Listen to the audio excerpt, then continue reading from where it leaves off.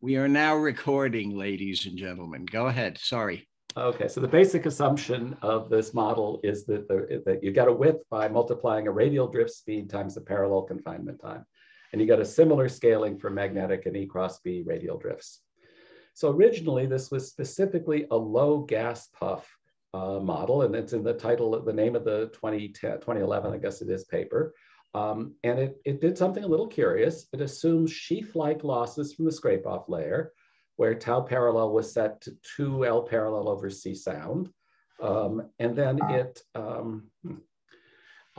we also assumed, which is a little contradictory, but actually you'll see it's not so bad. We also assumed that the upstream temperature was determined by Spitzer-Harm thermal conductivity, because the target temperature to the 7/2 was much less than the upstream temperature to the 7/2, which is what comes into Spitzer-Harm upstream temperature determination. And so sort of this thing, this C sound has a T to the 1/2, and this has a T to the 7/2. And sort of the T to the 7th difference is what makes this slightly weird combination work. And it did work. So these are odd bedfellows, but they worked well for experimental conditions, and we'll see there's not a problem with them theoretically either. And so what happened is that what was coming out in the early 2010s was high quality infrared measurements of diverter target heat flux, which were coming out much narrower than they'd been before.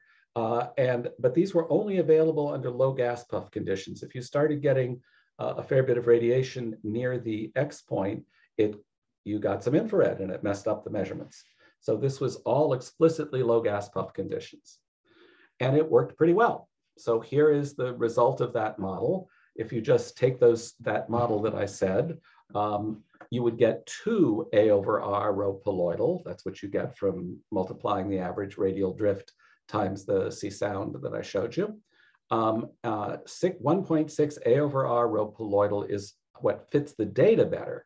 So basically you take that model I just showed you in, it's a really simple model. And, the data are like 25% lower than that. So we're going to have an emotional fit over 25%. I don't think so. So it's an extremely simple model. And it's not a bad fit. It's sort of within 25% over an order of magnitude range. So it was kind of reasonable as a way to think about this problem. We'll go one more step and we'll look at the scaling coefficients. So the first one here, the first box that doesn't have any error bars on it, and there's a 0 here, are the scalings from the heuristic drift model.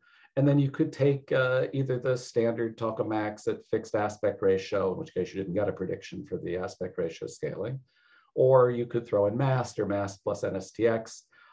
And the B scaling and the Q cylindrical scaling, the power scaling, most importantly, the size scaling was 0 here, but all of these are consistent with 0 size scaling.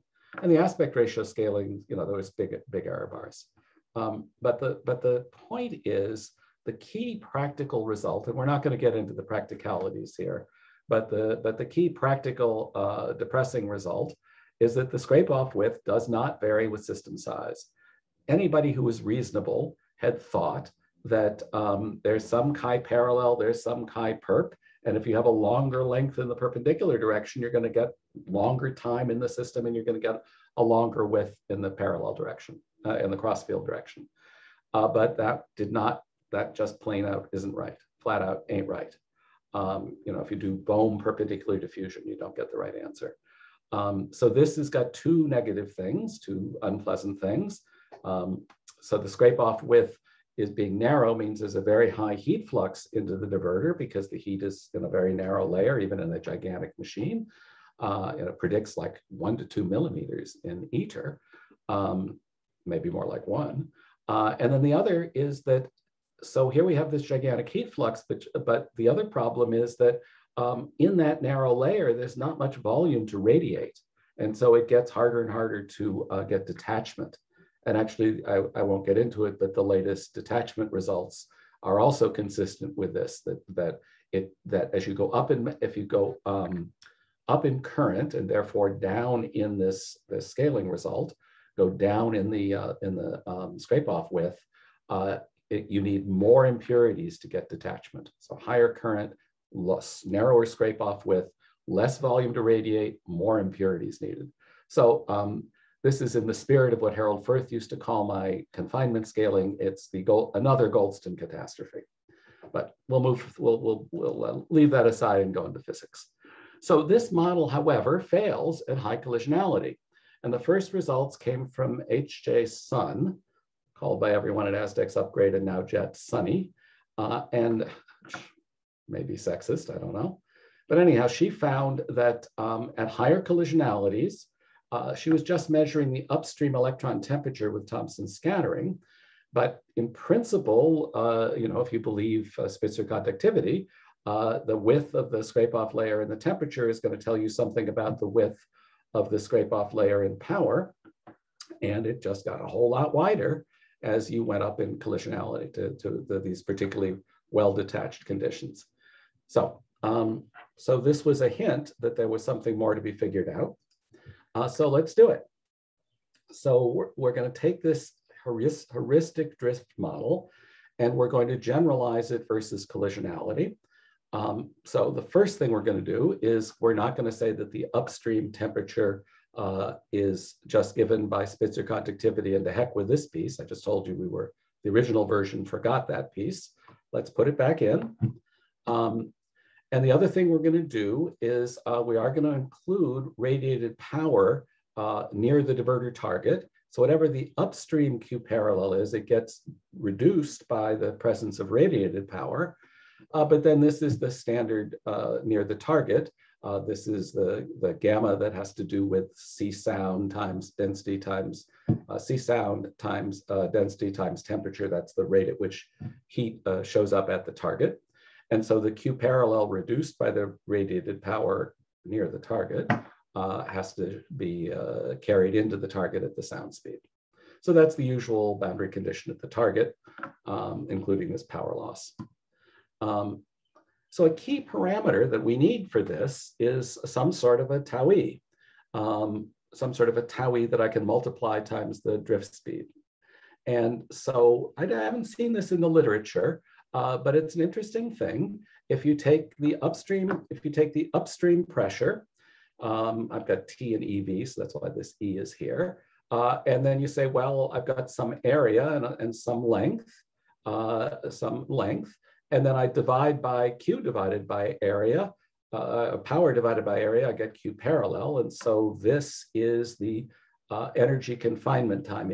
There's a 3 here because it's 3 halves, and then the half goes away because I'm including the ions and the electrons. So this is like an object, and it's hasn't gotten attention as far as I can tell in the whole scrape-off layer world, but I needed it. And so it turns out you've got enough pieces here that you can just turn the crank and fiddle around as usual, and lo and behold, you get a nonlinear equation that you can solve numerically, or you can plot it in various ways. So you can do it. You get an enhancement factor over this sheath limited value.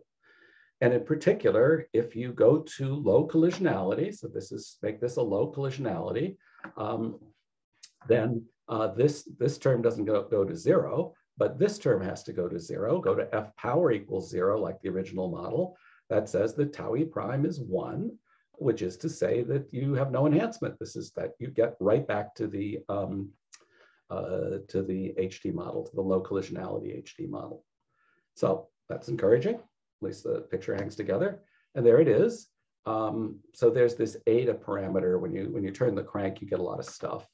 And so this has got to do with the sound speed, and this is the function of Z effective that goes into thermal conductivity. And nobody gets this right. I don't know why nobody did this, but this is a simple fit to the 4 different numbers that you get from the numerical calculations. And it's no big problem to put that in, but it is not linear in Z effective, and it's not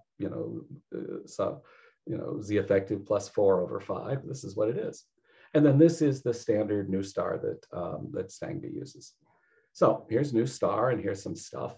And you can see that the range of collisionality that most of the experiments are in is sort of here. And so you can see that, yeah, you know, it's not perfectly flat, but, you know, if you really wanted to go from 0.9 to 1.1, you'd have to go quite a distance along here in collisionality, a region that people don't really access. And then there's also the fact that as the radiated power gets greater, which was going to tend to happen with more density, which is this way, you know, you have to pull you down a little bit. So, you know, the original model, it's not too surprising that it did pretty well. And yet it's a little surprising in a way that it worked with these two opposite limits. But there's another effect, which is that the poloidal gyroradius, which is proportional to V drift over C sound, if you just, you know, grind through the numbers a little bit, it's also affected. And what's going on there is that if I have at low collisionality, that other effect was a high collisionality effect, right? At low collisionality, that was the thermal resistance due to collisions along the field lines. At low collisionality, you have a high T target. And when you have a high T target, everything else being equal, if it gets high enough, you'll eventually have a high upstream T, and then you'll have a fast drift. And the drift goes like T, and the sound speed goes like T to the 1/2. And so you get a T to the 1/2 kind of effect on this number, which is important, or you get it, you can think of it as being on the poloidal gyroradius. And so, you know, if you go to extraordinarily low collisionalities, you can get some effect here. For sort of, again, for the normal range, it's you know, it's less than a 10% effect. And it also is one of these nonlinear equations. It's easy enough to solve, but there it is. And you can put them together. This was part of what my student did, is he worked on a self-consistent way to put these together. And the, you know, so at low, so, and now we expressed it here in terms of the separatrix density compared to the Greenwald density for ASDEX-like parameters. And the dots, he did a nice little calculation of where's the minimum. And anyway, so the gist of it is that, yeah, you can, you know, if you go to extremely low collision, n sep over n Greenwald of 0.1 is sort of insanely low. And n sep over n Greenwald of 0.6 is kind of insanely high. And so, you know, that's the flat point is in the middle, and you throw on 10 or 20% radiated power, and you're really back home where you started. A little bit surprisingly, you get back to the old result, but you do have something very different at high densities. And you really, it's very hard to access this region. So this, you're not likely to see this, but it's nice to be complete. And this part is important. This part, as we'll see, is important. So we have now a generalized version of the heuristic drift model. How well does it do? Well, let's say, what is it doing? On the far right, we've got this collisional effect. The thermal resistance affects tau E parallel. There's a temperature drop along the field line that's important. And that's getting to be quite significant up here, above n sep over n Greenwald of 0.6, which is a pretty big number. This is the edge in the separatrix density. And then down here, we have this strong sheath limited effect, where the target temperature affects the upstream temperature. And so I'm multiplying the drift speed times tau E, that's the model. And so when you multiply these two together, you get the increase in the drift speed compared to the sound speed as it works out. And here you get the increase in tau E parallel. So okay. we have a little question for you here. Sure. At what point, at what point in the high density regime do you run into the density limit, right? Which is, of course, it's not going to be a simple relation, but you're headed there, right? It's hard to, you know. Okay, well, what I'll get you to is a prediction about the H to L back transition. Okay. That's where we're headed. Yeah. Okay, and there's the HD model, and you know, it's not a surprise. You know, it's not inconsistent that in the range where we were typically operating, which was typically sort of from point, you know, I don't know, 0.5 was high for us, and 0.2 was, you know, lowish. So, you know, this is the range we're basically operating in for the separatrix density. So it's not too surprising that it still works, but then it's interesting to to chase out the implications of this. And I got started being interested in that. And Andrew was like, yeah, let's dig into this. Let's see where this goes. So we tried out different things. Well, actually, I'm sorry. The first thing we did is we checked whether it fit with the ASDEX-Upgrade data.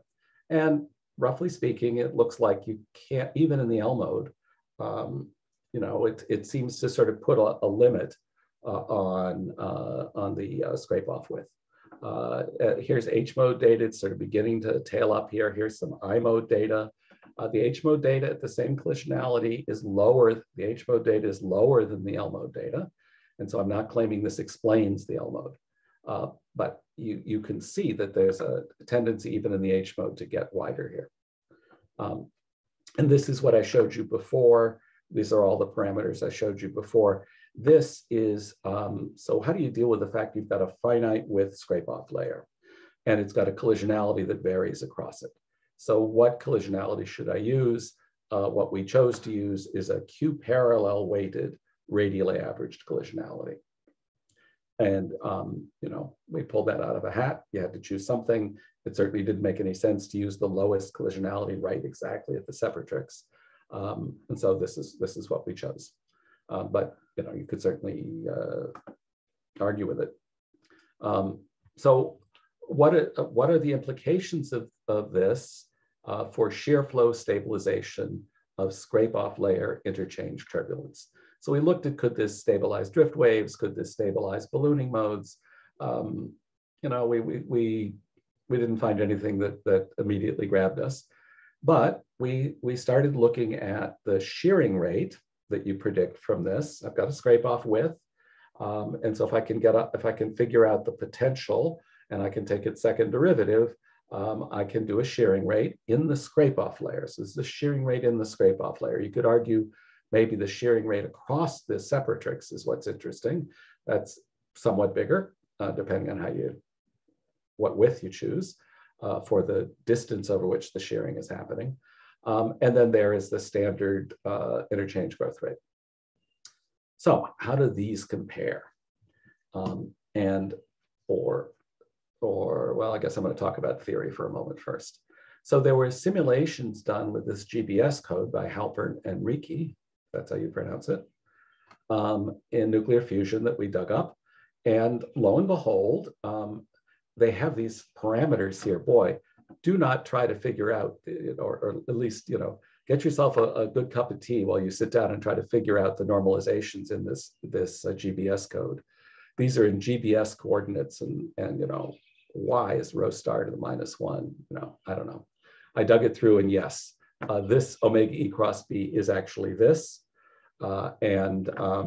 this he calls it gamma b, but it's the interchange growth rate. It's this.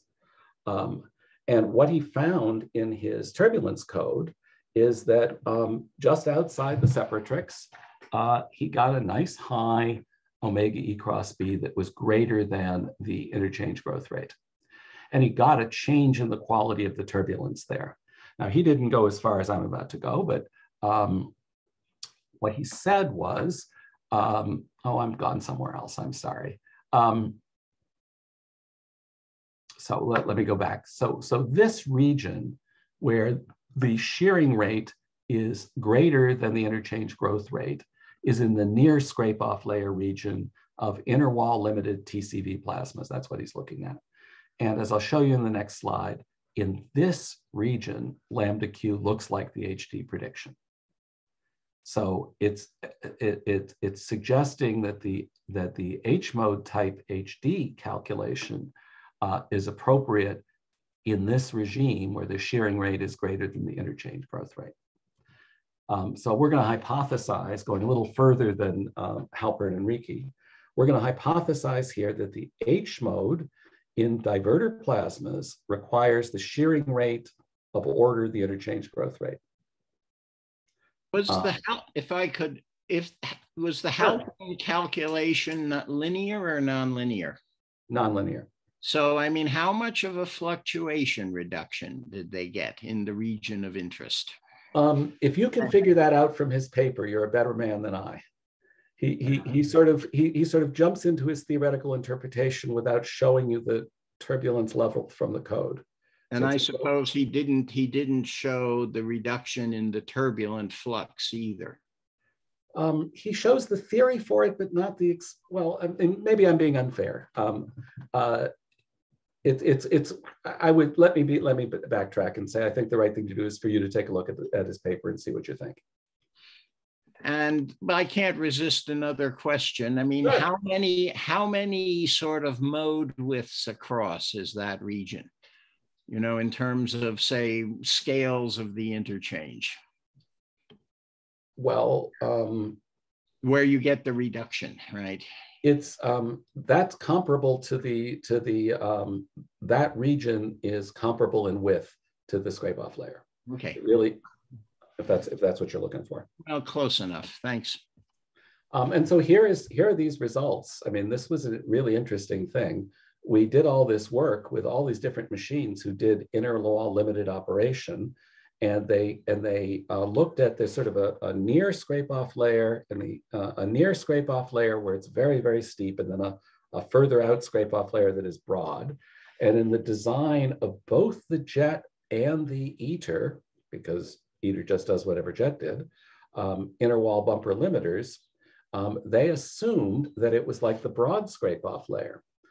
But in fact, when you measured the heat flux on the inner wall, there was a very narrow initial scrape-off layer that, as it turned out, here is the HD model, and here's this 0.8, right? This is the 1.6 factor instead of 2. And there is the data, and somewhere in here is TCV, but this is the jet and CMOD, and there was some nice D3D probe results that Stangby did. And yeah, there's a lot of scatter, but it's again, got down to millimeters, millimeter on CMOD at high field, as usual. It was the same size as the HD model prediction. And, it's like practically you could overlay this on that other plot.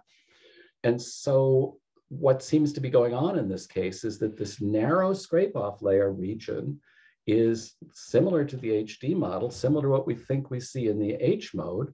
And it also correlates with, at least in that simulation, it correlates with the growth rate of the interchange mode being less than the shearing rate. So I think I saw, I see Ida here, but I thought I saw one of the fathers of this whole theory, but I guess too much. Anyway, so the interchange, so there's another paper. So this was great. I gave a talk at the ITPA, and Krasheninnikov, whom I can't imitate, just trashed me. He said, this is incorrect. You can't make this assumption. It's got nothing to do with blah, blah, blah, blah, blah. But with a very heavy, I can't do Krasheninnikov. But he's good-hearted, and I said, okay, let's go take a look at your paper. You're telling me your paper completely disagrees with me. Okay, so we went back and looked at Zhang, Krasheninnikov, and Smolyakov together. And it was a paper, I shouldn't feel that bad that I had missed a 2019 paper. But in any event, here it was.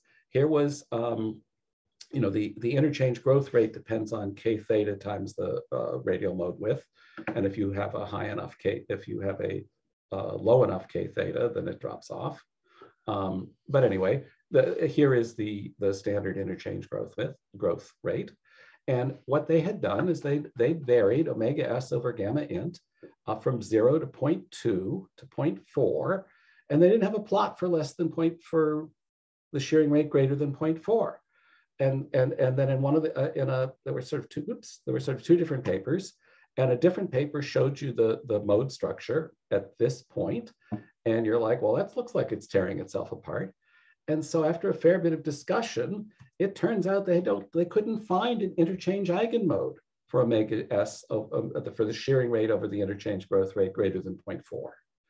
And so, I was a liar for the fact that, yes, I should have chosen 0.4 instead of 1. I don't know, but it does seem like there's decent theoretical basis for thinking that somewhere around omega shear over gamma int of 1 of order unity, that things are really going to happen to the interchange mode.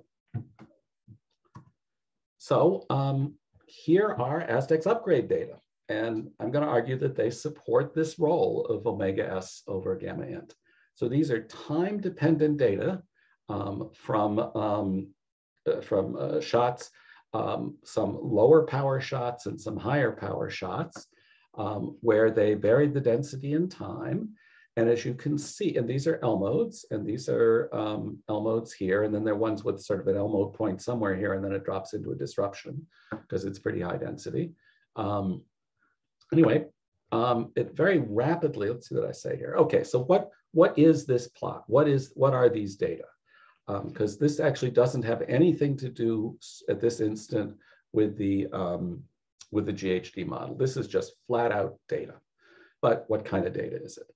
So we used a 2-point model ansatz for the upstream potential due to Stangby and Chankin in nuclear fusion in '96, and that ansatz that you can see there, that shearing rate, I get from his potential and then a lambda t to lambda TE squared.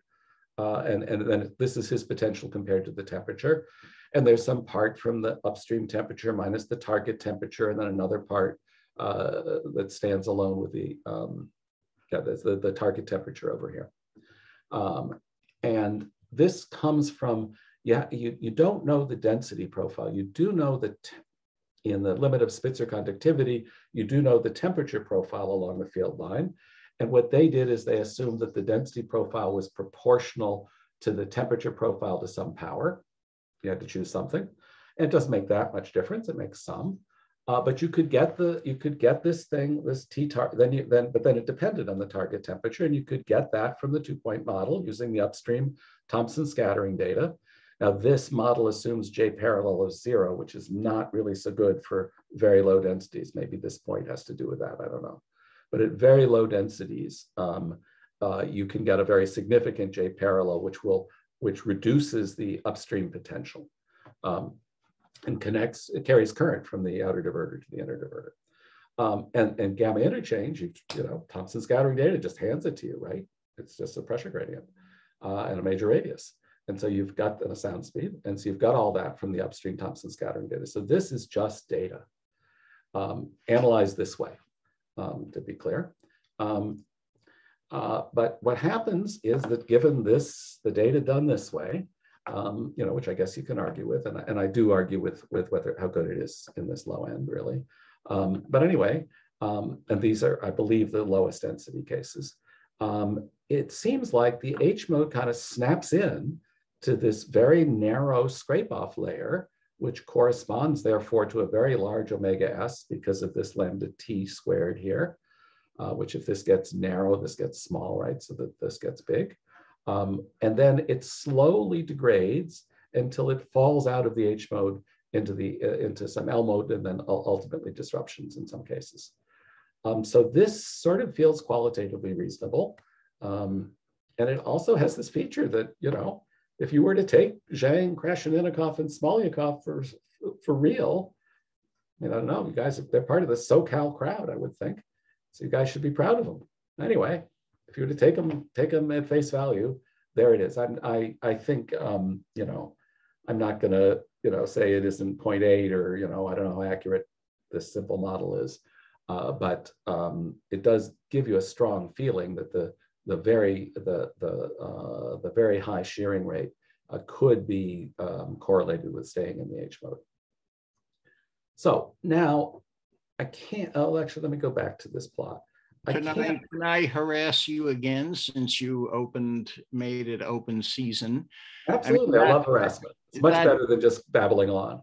Right. Anyway, I think Sergey's not here, so I have, maybe I should harass you with a Russian accent, but I don't. Please. But that jump, of course, on the left-hand side of the curve looks like a bifurcation.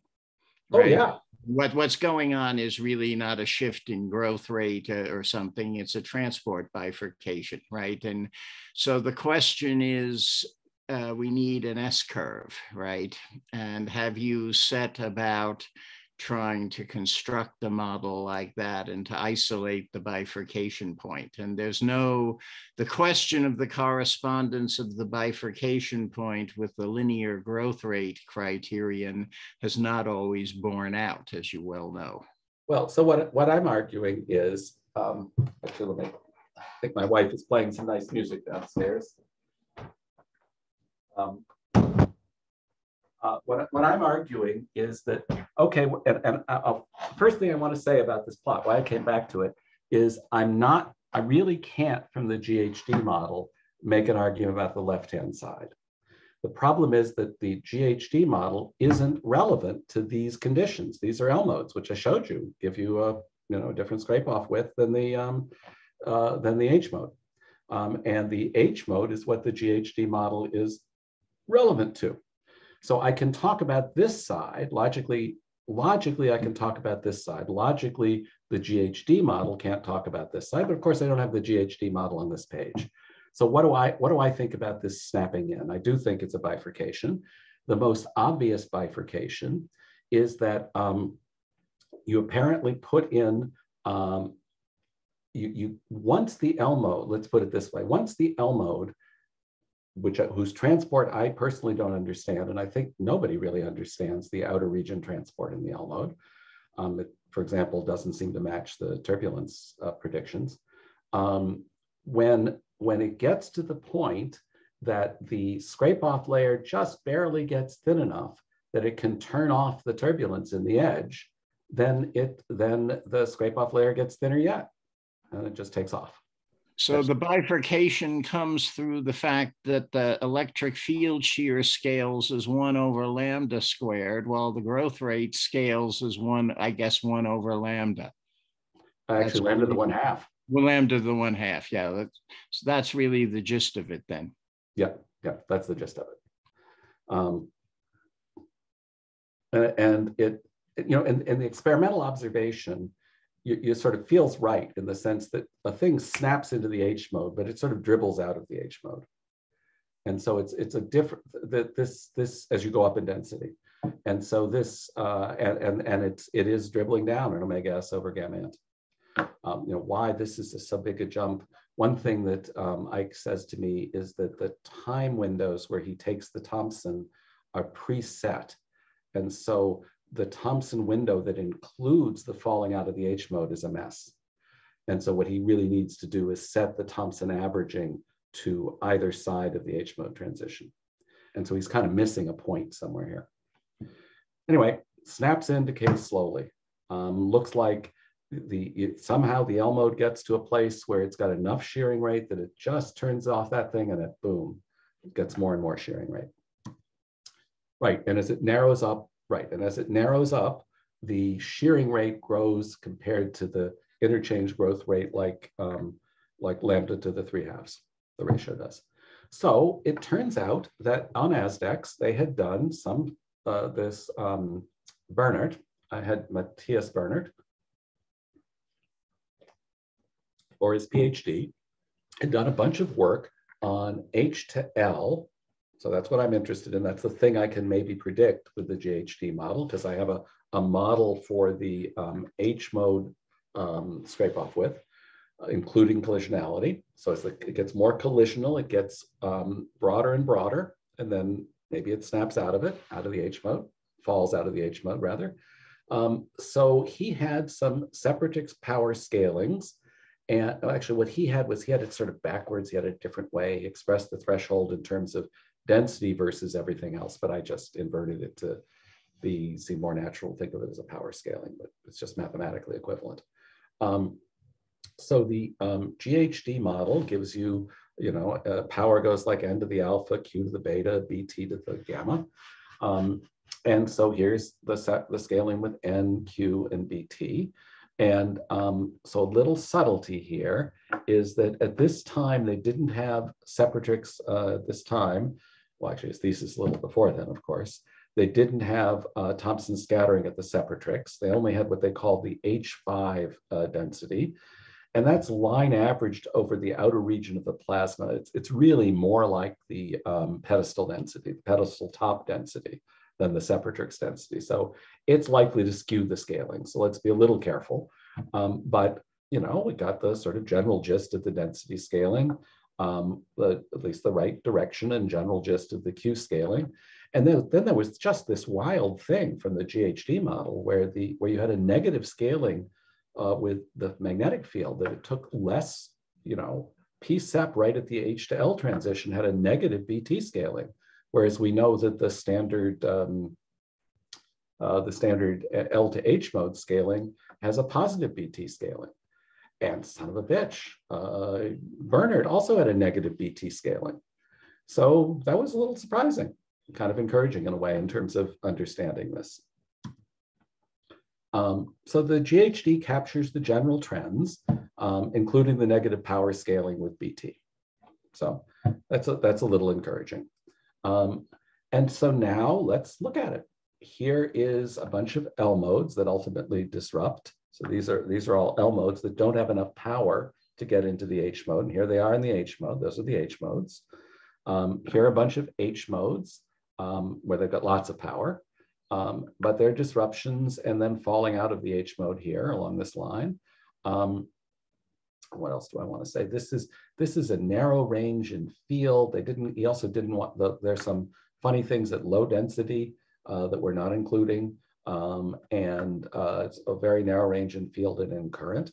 And it's just ASDEX-Upgrade. So with all those caveats, if you were to take Kolesnikov at his word and draw the line, it sort of, does a pretty damn good job.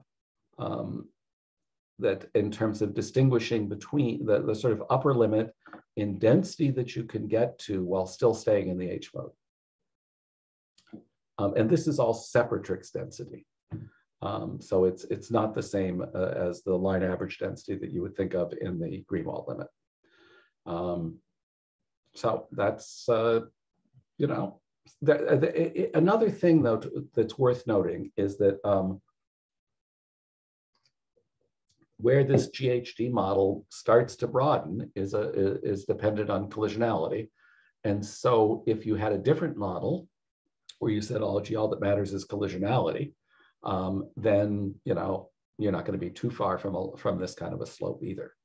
So it may be hard to distinguish whether it's just somehow collisionality, and collisionality does play a role in the trade-off in the core region of the plasma, or just inside the separatrix on, as we know, on drift waves versus interchange modes. But here, this is a different model. This is a model that says that what's going on is the shearing rate in that outer region.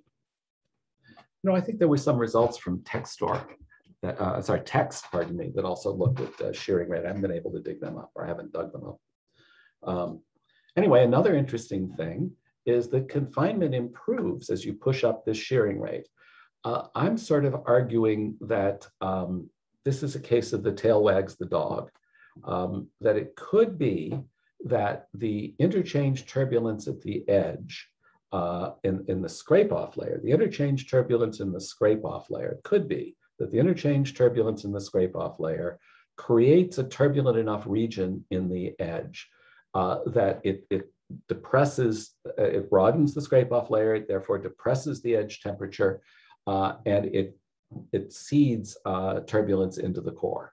And if I turn off that seed, and if I really stomp down that seed, that makes the pedestal more effective. It's as if it was the toe that counted, and not the shin of that leg. So anyway, as we go up in omega s over gamma int, so these are these lines are a few cases, and I'm just going to give you the red one.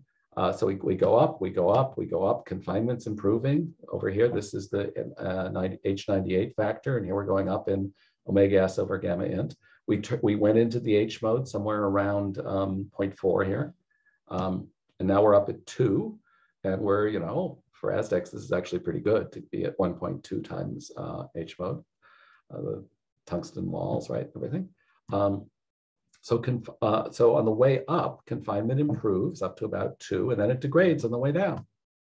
As we go down in shearing rate over gamma int, it degrades, And then ultimately it disrupts at the high density where the omega shearing over gamma int is low enough, which is to say the collisionality is high enough. And so, it might be worth going back and looking at these models that say, well, it's really confinement that is causing the scrape-off width to be narrow. A good confinement causes the scrape-off width to be narrow. Again, it could be, and it's very hard to make these models be general, but in specific areas, you look at specific cases, you can sort of see the pattern, but it doesn't really scale from machine to machine. Anyway, but it could be that what's going on, again, is the tail's wagging the dog, that it's the narrow scrape-off layer that's giving the high shearing rate that is stabilizing and potentiating the rise up to the H1 pedestal. And so there's kind of a favorable prediction for ITER. See, I'm not only Robbie Downer. So I've got something positive to say once. So here is the ASDEX-Upgrade, shearing rate versus interchange rate versus separatrix divided by Greenwald density. And 10 megawatts of scrape-off of separatrix power is kind of a real good day for ASDEX. And so if we compare the interchange growth rate here, the shearing rate here with the interchange growth rate, which is this guy, they cross each other at about n-sep over n Greenwald at 0.5. And this is getting to where it's kind of hard to hold on to the H mode in ASDEX. So this is, well, as you saw in the other plot, it's reasonable. If you want 0.4, then that's, that's just here, a little bit higher. But for ITER, 50 megawatts into the scrape-off layer is pretty easy to do because you've got 150 megawatts of heating, and you're going to have some core radiation from Bremsstrahlung and stuff. But this is really not a hard job on ITER to put 50 megawatts into the scrape-off layer, and then to get these two lines to meet, you're at 0.9. So it could be, it's within the realm of possibility, or at least it's predicted here, let's say, you heard it here first, that the separatrix density, which is what matters for example, getting radiated power losses so that you can take power away from the diverter target. It goes like separatrix density over Greenwald squared. So, there's a lot to be said for 0.9 versus 0.5. You're going to 4 times less impurities than you thought you were going to need. That's worth taking to the bank. And then the other thing is that it's got a pretty gigantic omega S over gamma int in the sort of mid-range here. And it's twice. If twice is what's good for you, that goes way up to pretty high n-sep over n Greenwald. So it could be that this shearing rate, that the fact that the scrape-off layer is so narrow, which made you annoyed because it gave you a high Q parallel, and made you annoyed because you didn't have so much volume. You didn't have so much volume to radiate. Maybe it's going to make you happy on ASDEX on ITER because it allows such an extreme shearing rate to chop off any turbulence that's trying to stick its nose out across the separatrix. So in conclusion, or said another way, it prevents any turbulence in the outer region from sticking its nose in. The HD model can be generalized to lower and higher collisionality. At high collisionality, it predicts lambda Q to grow about like experiment. ASDEX-Upgrade data shows a strong correlation. I told you how I got to these numbers of this with H versus L mode. It's consistent with the theory for interchange stabilization with 2 different looks at that. The GHD model predicts PSEP versus NSEP for the power. Remember that plot with all the gold colored H modes. The left-hand axis was the power and the horizontal axis was the separatrix density. And it, doesn't do too badly on predicting that.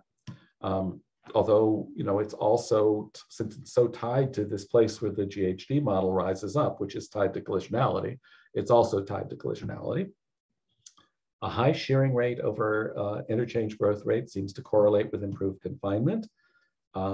This model predicts a high shearing rate over interchange growth rate at a high n-sep over n Greenwald for eaters. So that's nice. I can go to a higher n-sep over n Greenwald before I get to the density limit of the H mode, and I can go to a pretty high one and still have very good confinement, it looks like. There's more work to be done, clearly, varying parameters in ASDEX-Upgrade. I don't quite understand how Bernard got a wide range in currents and fields when it seems to be hard to convince them to go to higher or lower currents, particularly higher currents, because disruptions are nasty. But it would be nice to do some more varying of parameters in ASDEX-Upgrade. It would be nice to get data from JET, maybe JT60SA one of these days. Also, it'd be good to do direct probe measurements of the shearing rate, which you can measure the potential. And so you can measure the shearing rate and the interchange growth rate. They're actually working on that at ASDEX. So that is what I have to offer. And I think it's worth at least considering the possibility that the tail is wagging the dog instead of the other way around. George. All right, thank you very much. Let's give Rob a virtual applause for the talk. And we already have some questions. So if you have questions, raise your hand.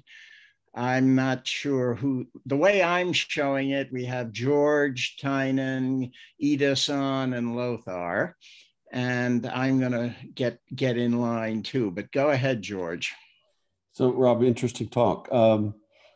If I'm understanding the basic physics, the shearing rate, pardon me, just out in the scrape-off layer is set by the temperature profile and the sheath physics, assuming a well-attached plasma to a conducting target plate. I think that's in some ways it's omega shear, right? Well, in some ways it's actually a non-conducting target plate.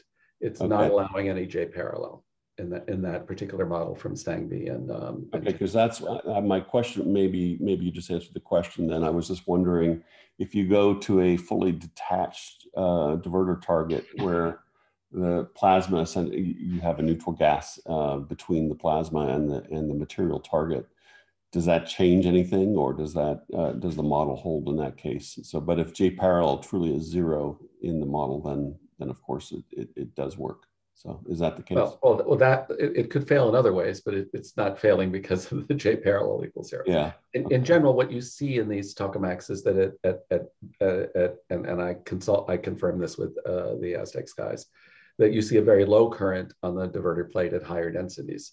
I mean, essentially, it's a temperature driven. You got a battery, you've got a higher temperature at the outer diverter than at the inner diverter, and so that's driving a thermoelectric current.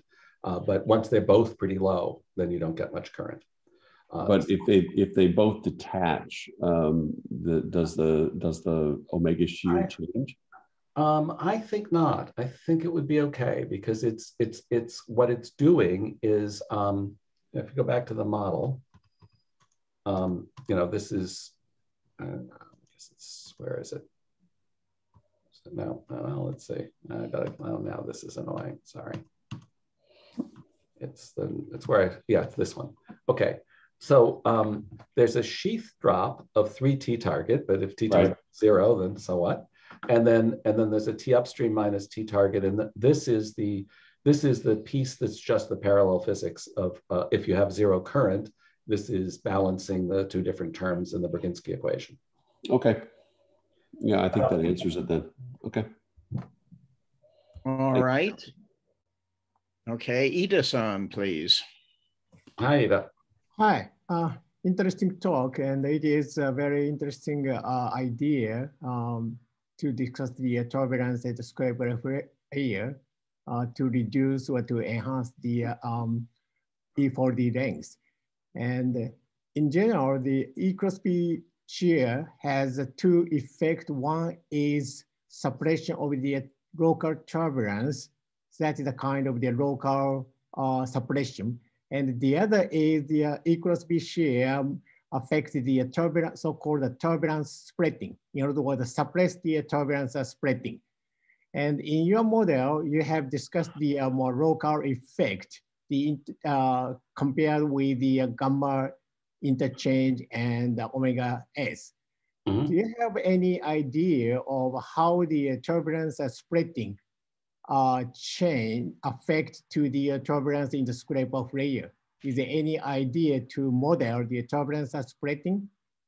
Well, I don't have a specific idea to model the turbulence spreading. I know that it's a concept, and I sort of used it in the talk, which is that if you, my thinking is that if you have a scrape-off layer that is terribly interchange unstable, it's going to be, I think I used the word, I don't know what your word I used, but the noise is going to seed turbulence further in. That's the word I used. So it's like a turbulence spreading. I'm sort of depending, the sort of getting to the idea that this is helping the H mode depends in a way on the turbulence spreading kind of concept.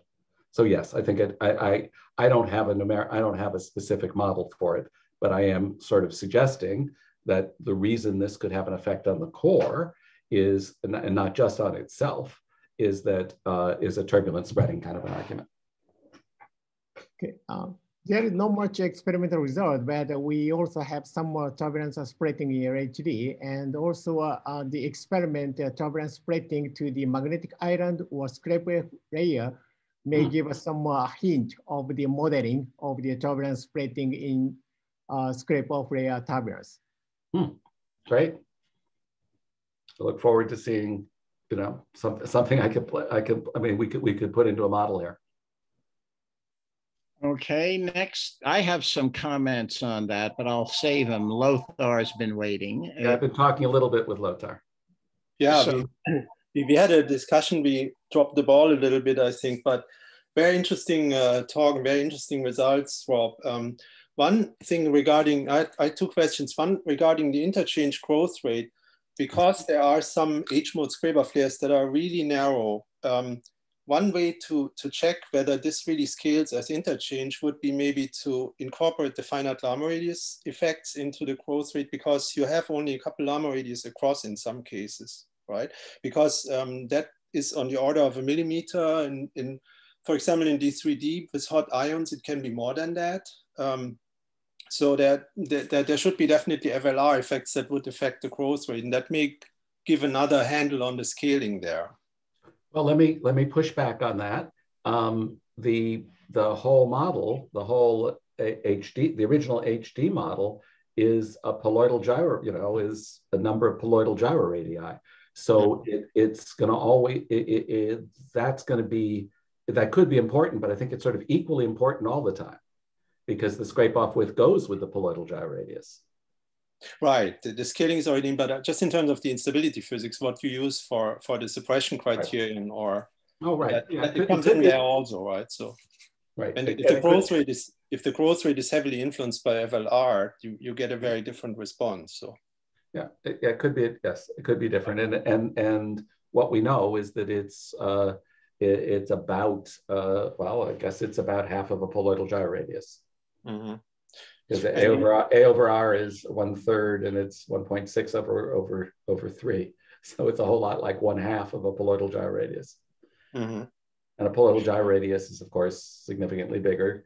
It might be 5 times bigger than a regular gyro radius, 5 or 10 times bigger than the regular radius. Yeah, that's about 1 centimeter or so, yeah.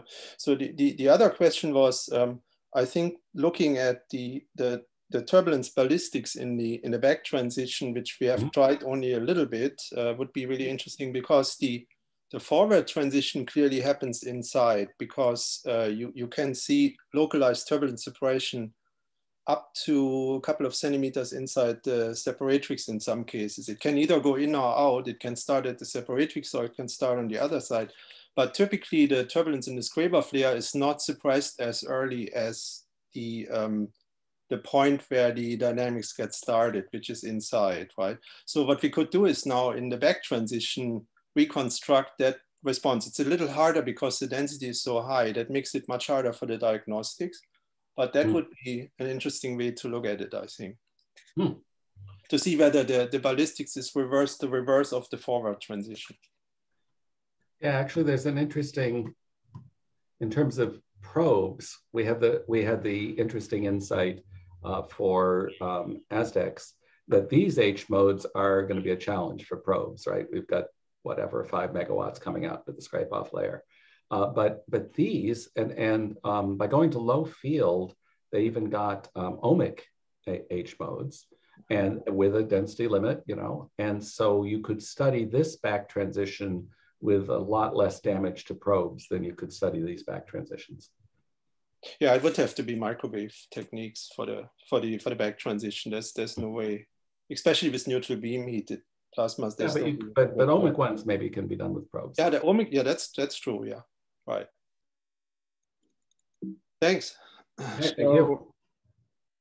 I got a few comments and a few questions. I mean, first comment is your criterion is probably an overestimate, and that may be buried in the 0.4, because I mean, there are many familiar effects that that knock down the interchange. I think, there's the sheath boundary condition thing, and there's also the a better bet than FLR would be finite banana. I mean, you're the guy preaching drifts, right? So that becomes a very significant effect.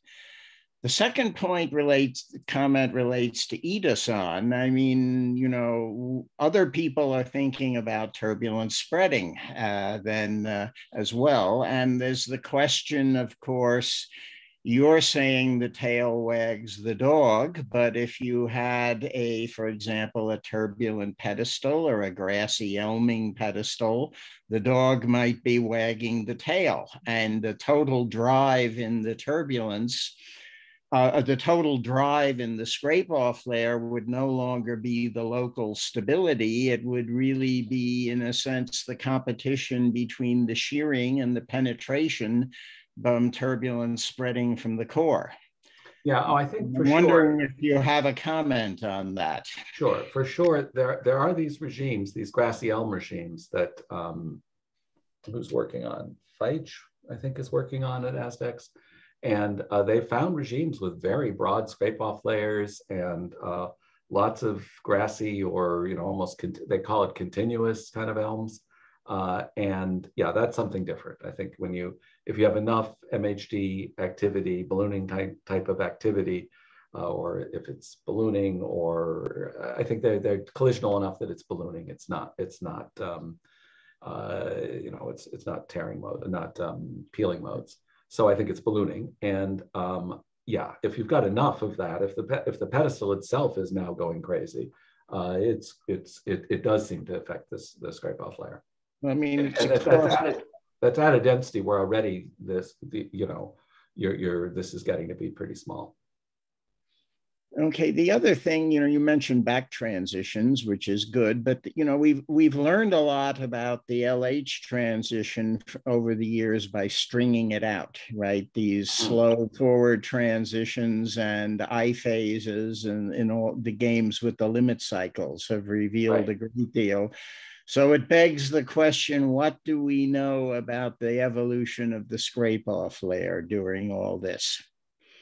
In other words, if there was this is a challenge to the experimentalists, right? If there was a very precise local measurement of what's going on outside the separatrix, but close during the LCO or the I phase, it would be interesting, I think, on the tail and the dog, etc. Yep. Yeah, the modulation is just not very large. So the ER modulation and the density, the fluctuation amplitude modulation is maximum inside, and then it's less pronounced in the scrape-off layer. As far as we can see, we cannot see that far out, only a couple millimeters, but that should maybe be enough. So perhaps that is supporting the dog wagging the tail. I mean, would be one cynical rejoinder. So. On the way up, yeah. Yeah, on the way up, yes. I mean, on the way down is interesting, so. All right, any other questions? The other fluctuation person from D3D, Dr. McKee, please. A few non-UC people snuck in here, but that's Pat's fault. So very nice talk, Rob. Question. So this may be disease of coming out of TTF going on this week, but we've been talking isotopes. Isotopes. And in fact, had a very nice talk from LHD this morning. Just giving credits to Tanaka-san for Ida to hear, but actually it was yesterday morning. But how does that come through? I see a lot of sound speeds and gyro radii and rho s. So are you going to get some benefit here, even if it's modest, going from hydrogen to deuterium and ultimately to DT in terms of the straight off layer width? You know, all of this data are deuterium. Mm-hmm. And so these comparisons with ASDEX are all deuterium plasmas. Now that I think of it, I don't remember whether we put tritium, whether we, just turn the knob up to 2.5 for the mass ratio in that eater plot I showed you. I just don't know. Mm-hmm. And I haven't looked at it.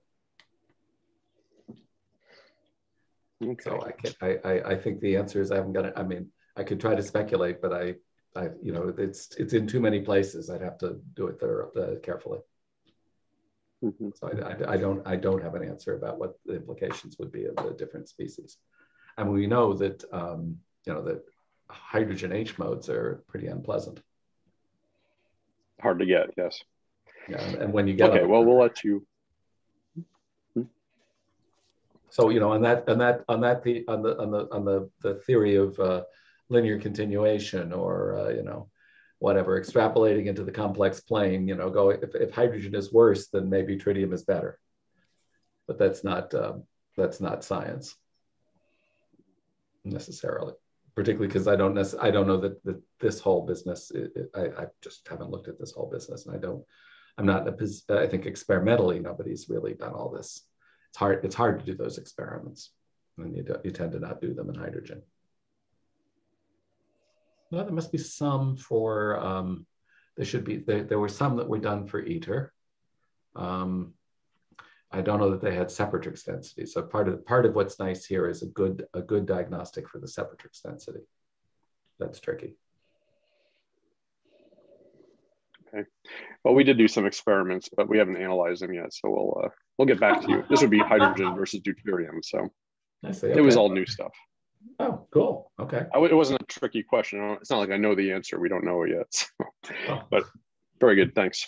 Yeah, it'd be great if I made a prediction, though, you say. Now I can wait until you give me the answer, then I can predict it. Now we're going to keep it quiet until we hear your answer. Actually, all the formulae are there. It's not like I get to change the formulae. Mm-hmm. All right, I saw the other George had his hand up. One George triggers the other. Or did you retreat, Mr. Chairman? Given the time, I'll hold off. In my class this semester, I have 2 Henrys, and I take the point of view that you can't induce anything unless you have at least 2 Henrys. Oh. It's bad that we actually understand the joke. So I was about to say the negative predictions have stopped, but the bad jokes continue. Yes, they persist. All right, maybe we've tortured Rob enough, unless anyone else has any further questions. It's been an epic event, an optimistic prediction. So, yep, old age. All right. Well, let's thank Rob again for a very stimulating talk. Exceedingly interesting. Great. Thank you all. It was fun talking with you guys. Yep. Take care. Rob, I'm going to be in touch with you about some discussions, as I wrote you, right, with my young colleague. This was a bad day for you, but we'll go for next week sometime. We've pursued the spreading business that Ida-san has raised here in some depth. So we'll make for an interesting discussion. So excellent. Very good. Look forward to it. All right. Thank you very much. Cheers. Thank you.